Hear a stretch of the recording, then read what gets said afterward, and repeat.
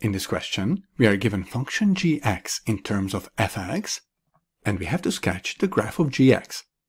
Based on the expression that we have for gx, we have to do two transformations to the graph of fx to get gx. We can see in the expression that fx is multiplied by 1/2. This multiplication represents a vertical stretch by a factor of 1/2. Such a vertical stretch means that each y-coordinate on the graph is multiplied by 1/2, so the resulting transformed graph looks like this. As you can see, the y-coordinate of each point has been halved. The other transformation is shown by this +1, and it represents a vertical translation by 1 unit up.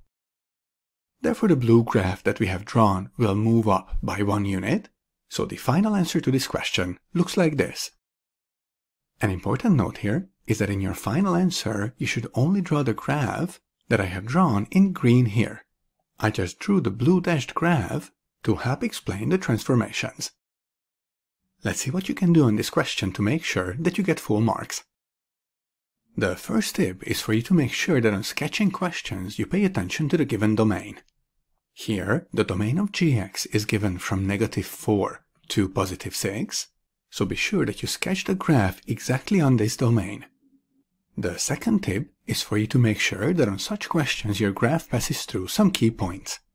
Examples of such points are y and x-intercepts, and turning points, so maxima or minima.